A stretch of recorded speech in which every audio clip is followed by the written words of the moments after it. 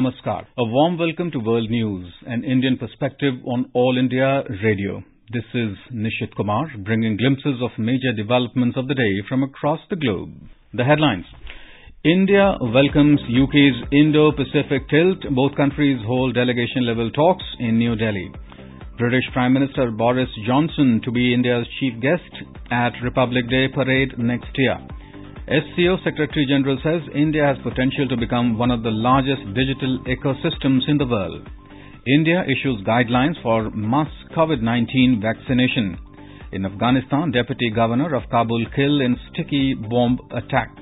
European Commission says EU is fully dedicated to clinch a post-Brexit trade deal before December 31st. And in cricket, ICC announces full schedule of 2022 Women's World Cup. India and UK today held delegation-level talks to strengthen cooperation in different areas, including trade and prosperity, defence and security, climate and health. Visiting UK Foreign Secretary Dominic Raab met External Affairs Minister of India, Dr. S. Jaishankar, in New Delhi. The two leaders discussed policy directions to broaden bilateral cooperation and encourage more activities and collaborations. Dr. S. Jaishankar welcomed UK's Indo-Pacific tilt. He said both countries will cooperate closely on global issues and in the multilateral organizations. Mr. Jaishankar said it is important that India and UK strengthen their collaboration to hasten their post-COVID economic recovery.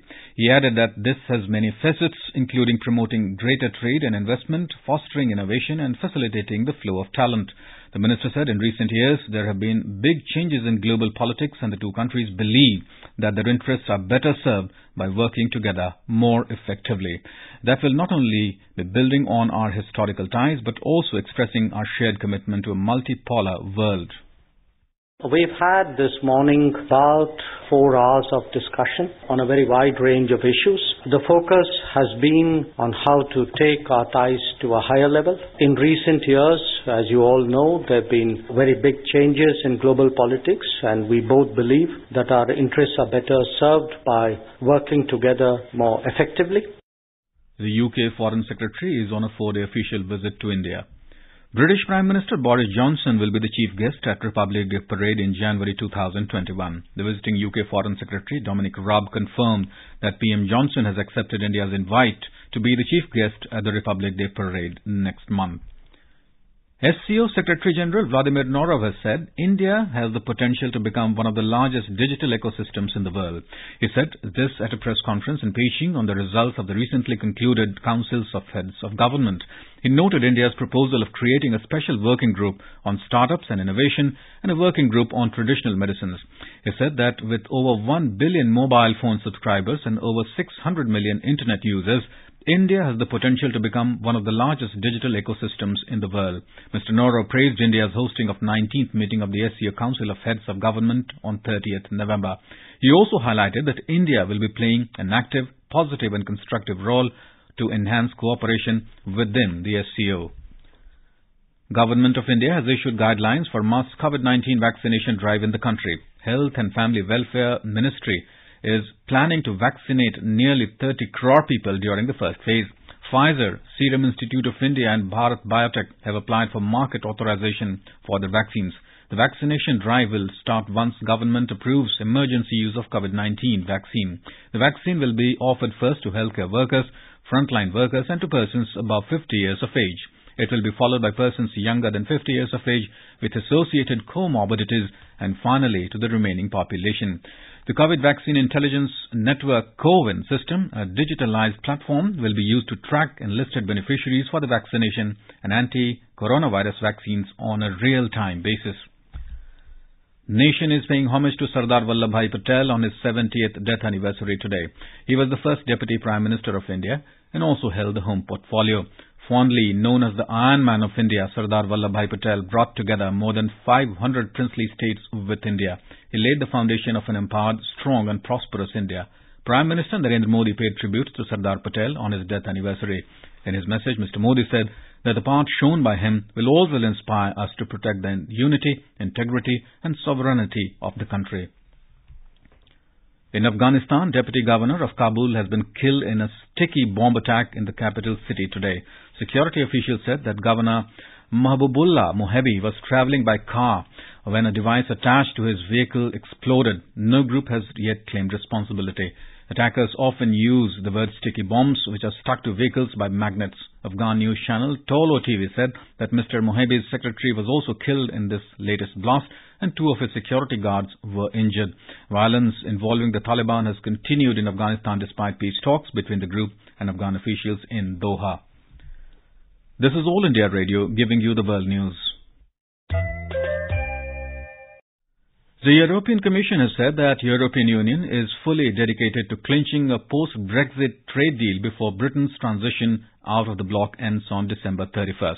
European Commission spokesman Daniel Ferry in a news briefing has said EU is fully dedicated to trying to reach a deal with the UK. He expressed hope that there will have a deal in place on the 1st of January. U.S. Attorney General William Barr said on Monday that he will step down from his position in the next week. His announcement has come shortly after the Electoral College confirmed President Donald Trump's loss to Democratic President-elect Joe Biden. Meanwhile, President Trump said that Deputy Attorney General Jeff Rosen will take over as the acting Attorney General after Barr's departure. Now, the coronavirus updates from around the world. UK's Health Secretary Matt Hancock has said that more than 1,000 cases of the new variant has been identified in the country. The government has informed that capital London will move into England's highest tier of COVID-19 restrictions. The Netherlands Prime Minister Mark Rutte said on Monday that it will go into a tough second lockdown for at least 5 weeks in an attempt to fight the coronavirus. Turkish President Tayyip Erdogan has said that the country will impose a 5-day full lockdown beginning on December 31st to contain the COVID-19 pandemic. And Brazil's health regulator Anvisa said on Monday, accused China's health authorities of not being transparent in their authorization of COVID-19 vaccines for emergency use. The World Health Organization has said that it is aware of a new variant of COVID-19 that has emerged in Britain, but there is no evidence that the strain behaves differently to existing types of the virus. WHO's emergencies expert Mike Ryan told a news briefing in Geneva that the agency is aware of this genetic variant reported in 1,000 individuals in England, and the authorities are looking at its significance. Singapore on Tuesday announced a bubble arrangement scheme to allow a limited number of business officials and other high economic value travelers from around the world. The decision comes ahead of this year's annual World Economic Forum, WEF, will make its debut in Asia in May. WEF has relocated from its usual home in the Swiss ski resort of Davos over coronavirus safety concerns. Singapore already has some arrangements with certain countries for restricted travel, but this is the first scheme open to visitors worldwide. United Nations Secretary General Antonio Guterres has proposed new envoys to mediate conflicts in Libya and the Middle East. Guterres put forward his current Middle East envoy, Nikolay Mladenov, to become his Libya special envoy, replacing Hassan Salem. UN chief named veteran Norwegian diplomat Tor Vennesland to succeed Mladenov as the UN mediator between Israel and the Palestinians.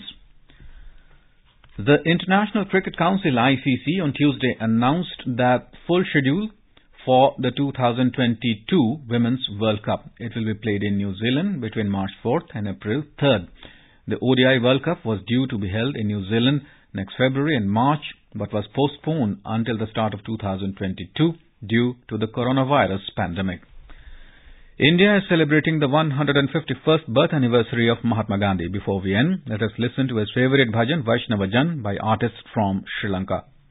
Vaishnava Jana to tene kahiye je veer parai jane re par dukhe upkar kare to ye man abhiman naane re Vaishnava Jana to tene kahiye je veer parai.